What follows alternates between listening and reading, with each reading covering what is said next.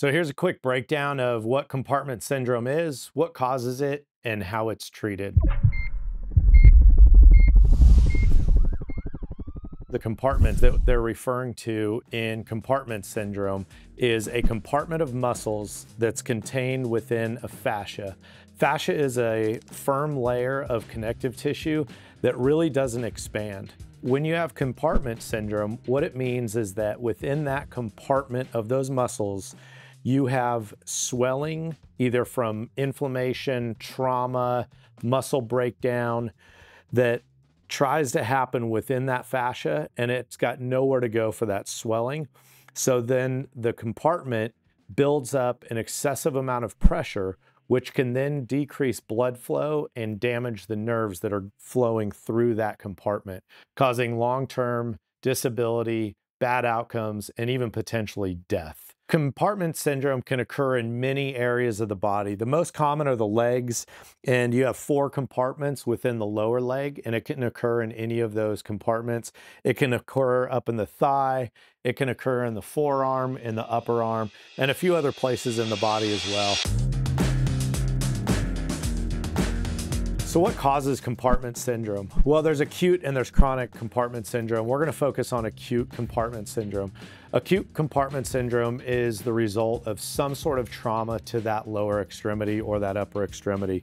So one thing that can cause it is crush injury. So that can be a vehicle accident where that compartment or that portion of the extremity is getting crushed. It could be a building collapse where you have something heavy and fall on that compartment, causing a crushing type injury, which then ruptures and damages a lot of those muscle cells. And then that causes an inflammatory response, which causes inflammation within that compartment. It can also be the result of having a tourniquet in place for too long. So when you have that tourniquet in place, it occludes blood flow to the rest of the extremity. With that occlusion of blood flow, those cells don't get oxygen and the nutrients that they require. They're not also able to get rid of some of the byproducts of metabolism. And so what that does is that causes that inflammatory response and that swelling that can occur within that compartment.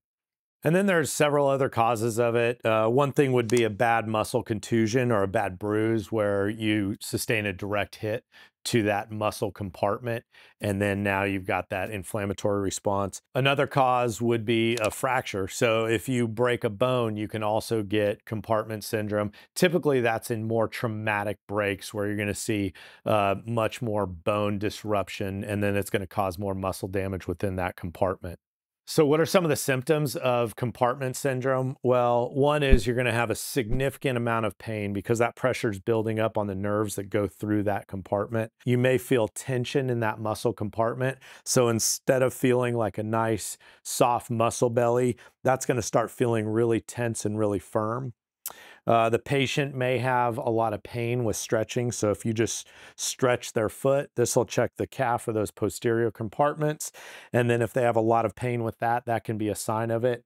Eventually, you're going to get decreased and eliminated pulses down to the rest of the extremity. That's how you know you're in a really bad spot and it's really late stage on the compartment syndrome. So how do you treat compartment syndrome? Well, really the definitive treatment is to do what's called a fasciotomy.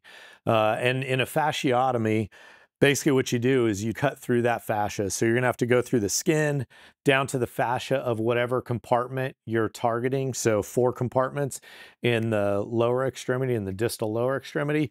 So depending on what compartment you're going for, you're gonna cut through that fascia all the way from the bottom of that compartment to the top of that compartment. What that does is that opens up that compartment. It allows blood flow through and it allows a place for that pressure to go rather than building up and directing internally. So compartment syndrome is one of those things that you really want to be aware of when you're treating a casualty that's sustained any kind of trauma. You need to look out for the symptoms of it, be ready to transport them quickly and get them to definitive care or where they can get that fasciotomy and then further care.